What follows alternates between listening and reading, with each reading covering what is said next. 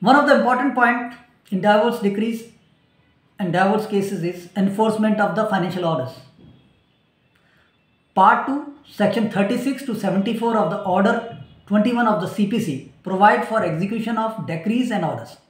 In this context, execution is the process by which court's judgment is brought into effect, allowing for implementation or giving effect to the order passed by the court. Where one party fails to comply with the requirement of the execution following divorce or dissolution, a contempt petition may be filed by the other party. Such person may even be arrested if contempt is proved.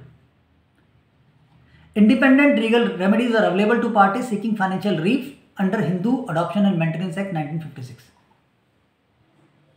That's all for now. Keep sharing, keep learning. Thank you.